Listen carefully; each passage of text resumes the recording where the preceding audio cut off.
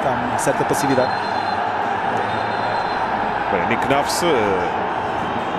In response to suggestions that Brazilian sensation Neymar is a target for Inter Miami, USA international Hercules Gomes stated that he believes the player needs to join Major League Soccer.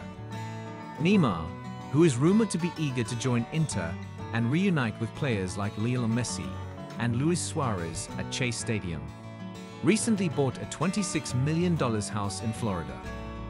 A change of environment might help Neymar thrive in Florida with Inter Miami, since the 32-year-old has been struggling with ailments at Al Hilal in Saudi Arabia. Gomes, a pundit on Football Americas, thinks that Neymar would require a transfer to Miami to get back on track at this point in his career. Gomes is certain that the forward is drawn to the prospect of relocating to the United States, even if Neymar's lack of growth in Saudi Arabia has been mostly caused by his one-year injury absence.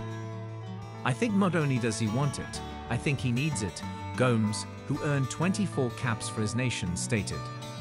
He must revitalize his career in a manner that only Messi and his pals could accomplish. And ideally, he would have strong club form in MLS and Inter Miami. If you don't think that, consider Luis Suarez as example. He has demonstrated that Neymar is capable of doing the same. Furthermore, Brazil will be in dire need of him on the national squad if he revives his club career. Neymar is still one of the biggest names in the game even after transferring to Saudi Arabia, so it would be a huge coup for Inter Miami to sign him. The Brazilian would join former Barcelona colleagues Messi, Suarez, and Sergio Busquets if he relocated to Florida, giving Inter Miami a genuine chance to win the 2025 FIFA Club World Cup. Gerardo Martino, the manager of Inter Miami, has responded to the rumors that Neymar might join the Major League Soccer team. Martino, who oversaw Neymar during Barcelona's 2013-14 campaign, has expressed disapproval of the transfer agreement. "Not everyone who buys a house in Miami is coming," he joked to reporters. "Anything is possible with Leo Messi and the boys here," the Argentinian continued.